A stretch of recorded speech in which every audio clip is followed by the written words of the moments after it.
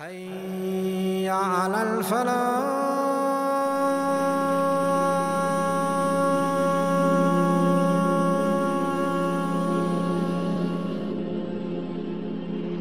The hadith is narrated by Abdullah ibn Mas'ud radiyallahu ta'ala anhu. He said that a man that has even the slightest bit of arrogance in his heart, he doesn't enter paradise.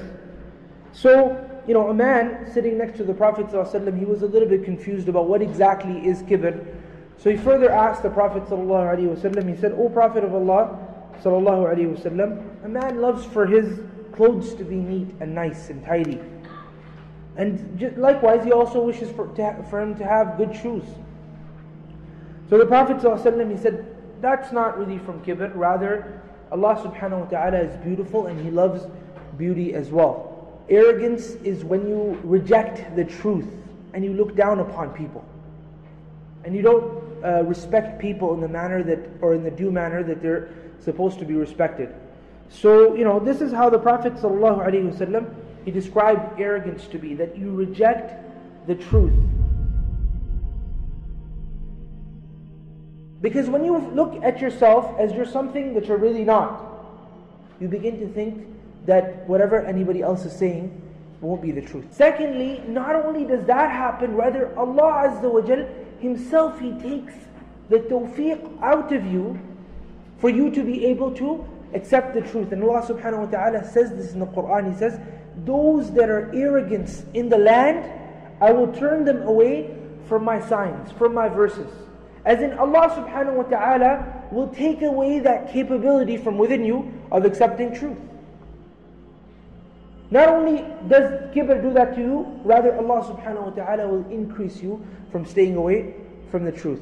Now, there's a lot of things that can be said about kibr, but to sum it up, usually when a person is mutakabbir, it's one of three things that happen. Or there's one of three signs that he can, look at and judge himself based on. Number one is that you start to feel that you are greater than somebody else. Now you can either feel that you're greater than somebody else in something pertinent to the dunya, like a new camera you got, for example. Or you can feel that you're greater than somebody else because of a certain trait that you have that's Islamic. Like for example, you pray a lot. Like for example, you fast a lot. Like for example, you have ilm, or you read Quran, or you, whatever it may be. You start to feel that you have precedence over others because of that action. These are two aspects of one looking at himself as greater than somebody else. Now let's recap. First of all, in terms of the dunya, and everything pertinent to the dunya, if a person looks at himself as greater than somebody else because of a little piece of dunya that he has, then this person is amongst the most miserable of people. How so?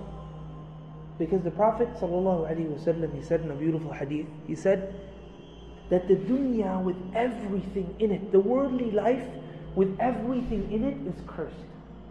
And cursed is everything within the dunya. Except, the Prophet ﷺ said, a person of knowledge and a person that seeks that knowledge.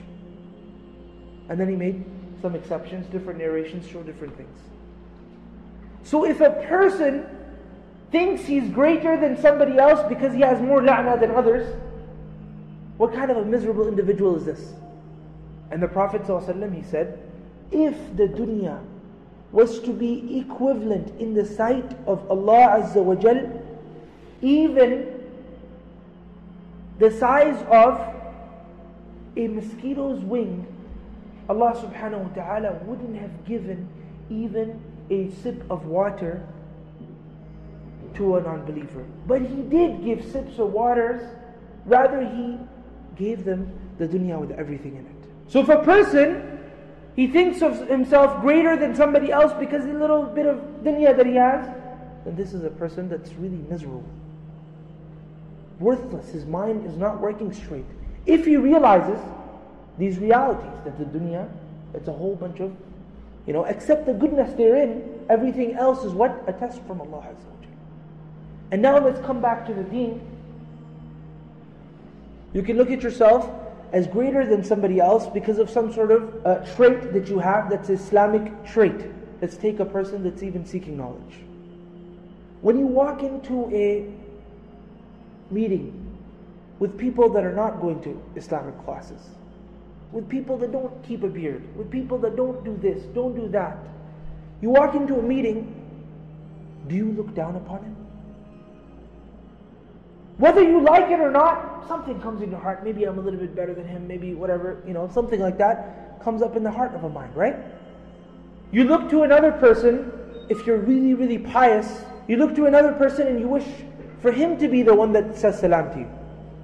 You wish for him to go and tell people about the good that you've done and about the piety that you have. This guy prays at night time, and we give that example of the individual, he was praying salah, and everybody's like, subhanallah, this guy's got so much khushu', and all of a sudden he turns around and says, I'm fasting as well. Right? So you wish for people to, express those good qualities and those good traits that you have. Now when you look down upon other people, what happens?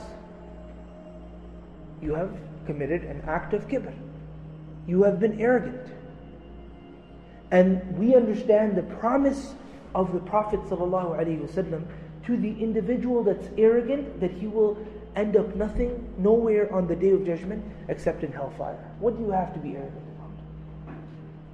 And that's why the Prophet ﷺ, he said in a hadith, whenever a person says that people have been destroyed, then this individual is the most destroyed of them all. What does that mean? When a person goes out and he says, people do these kind of things, and people, subhanallah, may Allah guide the people, may Allah guide the people, like he's not from the people, he doesn't need the guidance. He's a person of stature, he's beyond that. So the ulama, they said, look at the two people. What deed both of them do?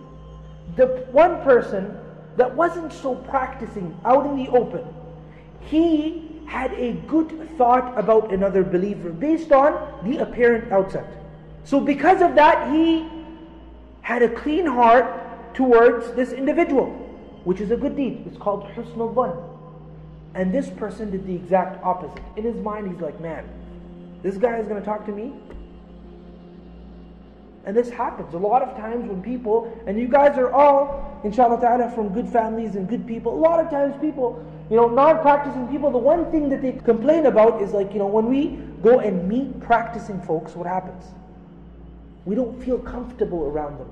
They start talking about issues that are beyond our comprehension. And the Prophet ﷺ or Ali radiallahu ta'ala anhu used to say, talk to the people based on that which they will understand. If someone's around you, look at his feelings and consider the fact that the guy's around you. Don't start discussing a topic that will totally go above his head. He won't understand. He might feel offended. At every single moment, you have to adapt a very, very da'i-like demeanor. A person walks up to you, make sure you give him a smile in the face. Over here, this individual that walked up to this practicing so-called person in the sight of Allah, this person will be better. Why? Because this guy did a good deed, and this guy did a deed that could lead him to hell. Because he's having kibr against this individual. But out in the open, this guy looks good, he's got the beard, he's praying salah, she's got the hijab, she's wearing the niqab, but that's all out in the open. And Allah subhanahu wa ta'ala, on that day, everything that's within the heart will come out. I want to leave you off with a story of Malik ibn Dinar. Malik ibn Dinar was one of the pious predecessors. At a very early age in Islam, Malik ibn Dinar, he went to India with about 16 or 17 friends of his. They were all pious men. And because of him, a lot of Islam was actually able to spread in India. So he was sitting there one day, and a man from amongst the children of the governor walked by. And Malik ibn Dinar saw that the way this guy is walking, he's got some sort of kibr in there, because you can tell that from the walk of an individual. So Malik ibn Dinar, he saw him from a distance, he said, it would have been better, it would have been more beautiful if he didn't walk in this manner. So the son of the governor looked at Malik ibn Dinar, he said, do you know who I am? Malik ibn Dinar knew. He said, yeah, I know exactly who you are. Rather, I even know your father. So I know exactly who you are. He said, in the beginning of your creation, you were nothing more than a little piece of semen. And at the end of your creation, after a couple of days only of your death, you will be nothing more than a smelling corpse, a dead body that stinks and people don't even want to come close to it. And between that, you have nothing in your stomach more than the feces. Who the heck do you think you are? So when Malik ibn Dinar, he said this to the child of the governor, he just kind of said, he was shocked. And he couldn't do anything because he realized the reality of creation. And that's why the ulama, they said, a solution for kibr is to go and remind yourself of the reality of your creation. And that's why Ibn al-Qayyim rahmatullah alayhi said, whatever you do, however high you get, at the end of the day, you're going to come back and you're going to use the bathroom.